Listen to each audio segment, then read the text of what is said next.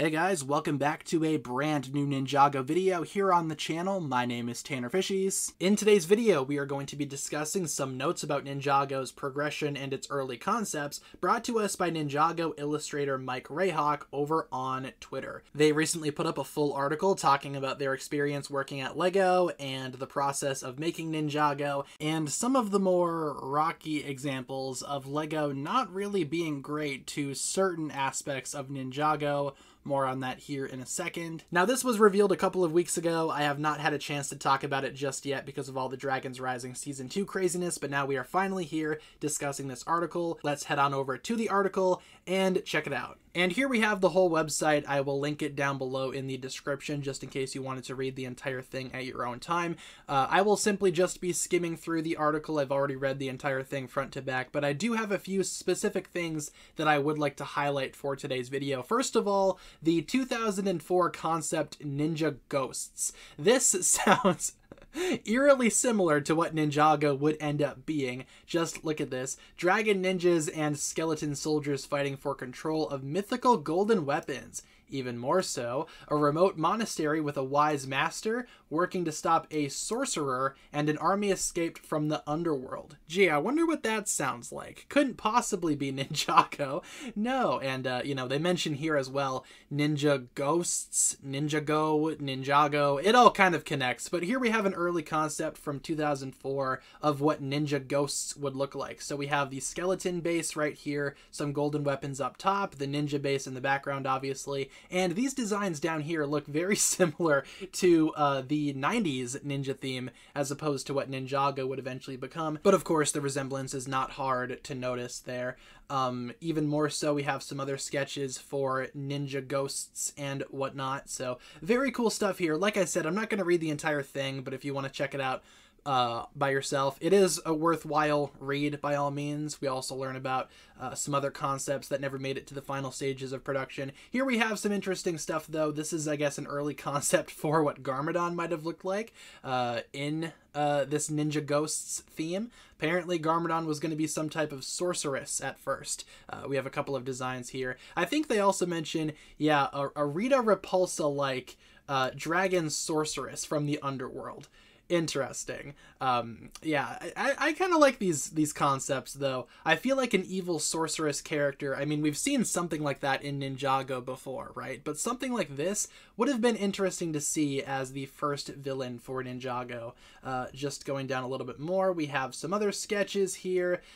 These ones are for other LEGO themes, other ideas that never made it off the ground, but needless to say, other things that had an influence on Ninjago. Like, take a look at this floating temple back there, this floating pirate ship back here. A lot of this is reminiscent of things that we would eventually see in Ninjago. And then we get down to LEGO Agency 2012 to 2019, when Ninjago was very much alive and kicking.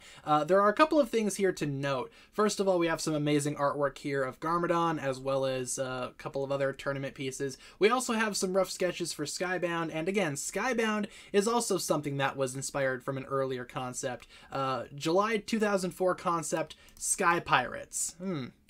Seems like a lot of that made its way into Ninjago as well. Look at some of these designs for the floating pirate ships. Again, we looked at these earlier, or something similar, but this is more so what Skybound's identity was. Look at how similar the Misfortune's Keep looks to some of these concept sketches from 2004, mind you. What was that, 12 years before Skybound actually came out? I really like this concept right here, some alternate designs for not only the Jin Blades, but also for some of the packaging for Skybound itself. Jay with fire and his eye patch, and also mentioned here in the article, there was going to be a different storyline involving Jay's eye patch. Let's see. In early versions of the story, Jay was injured in a fire, forcing him to wear an eye patch, making everyone suspect he was in league with the new air pirate antagonists. So interesting. Jay was going to be hurt in a fire at first, and that's why he would have his eye patch. I'll probably do a separate video about that eventually, because that is an interesting concept that I would like to explore more. But anyway, the storyline was abandoned for a bunch of reasons. Apparently, Jay on fire would cause a bunch of confusion with Kai. Not sure how that would cause confusion, but sure, whatever works. We also have some stuff about the Woo crew. you know, all of that stuff, where the Woo crew came from, what exactly it was trying to be. And here we get to one of the more interesting aspects of this article, the whole thing with Nia and Lego basically refusing to give Nia a spotlight simply because she was a female character. By the way, shout out to Kathy. Cameo appearance here. This is an awesome piece as well. But anyway, going into the blatant sexism by Lego, let's talk about this here. So let's just read this.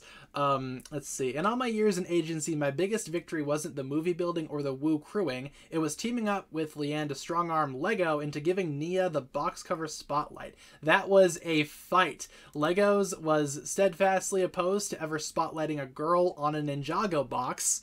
Yeah, because God forbid we have a girl on the Ninjago packaging, right, Lego? It wasn't a total victory. In the end, they only allowed it if she shared the corner spotlight with Kai, so that would eventually lead to Hands of Time, where Kai and Nia shared the box art together. I guess it was going to be Nia solo at first, but again, at that time, Lego was super against having Nia on the box by herself. The only way that they could allow it is if Kai was there with her. Not a great look, Lego. Not a great look at all there. Let's see. To be fair, this was presented as a retailer issue.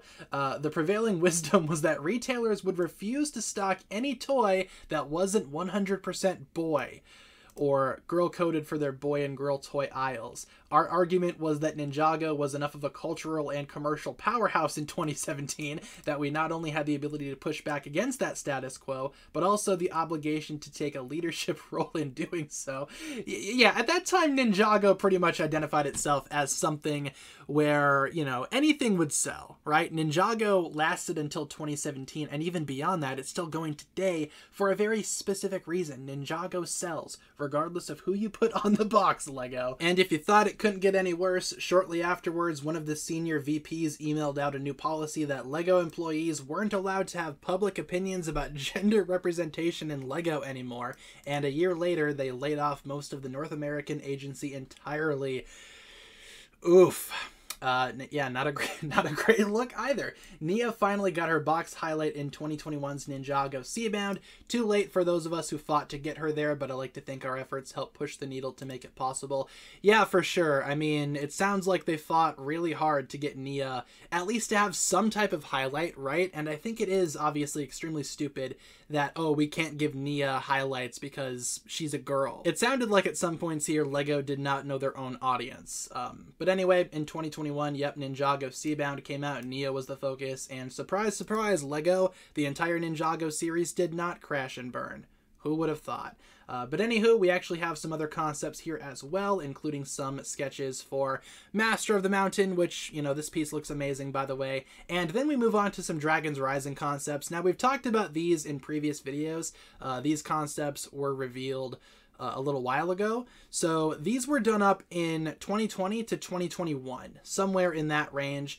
We have an early concept for Eren and Ryu back when he was still called Max, streetwise and slick, hence the design. And like I said previously, talking about these early concepts, for Eren specifically, I can tell a lot of that came from, or eventually made its way into Nelson for Ninjago Crystallized. Here we have an early version of Sora, back when she was maybe a formling, and definitely not human.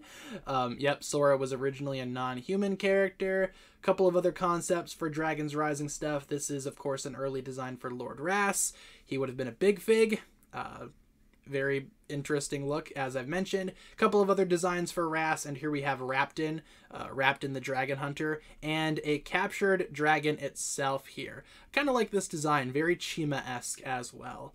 Yep, chained dragon concept from 2020. But overall, guys, that'll pretty much wrap it up for this article right here. Again, from Mike Rayhawk, an artist and an illustrator working at Lego. And like I said, I will be linking this down below in the description. It's totally worth the full read. I just wanted to highlight a couple of key things about this article that surprised me, and a couple of things that should probably be discussed. So hopefully you enjoyed today's video. Again, link in the description for this article. In some cases, it does sound like a pretty rocky process, especially with some of the blatant sexism. But regardless, link in the description. Check out this article if you so desire. Thank you so much for watching, everybody. That'll pretty much wrap it up for my thoughts here. If you guys enjoyed this one, feel free to like and subscribe. Do all that fun stuff, and I will talk to you guys again very, very soon. Peace.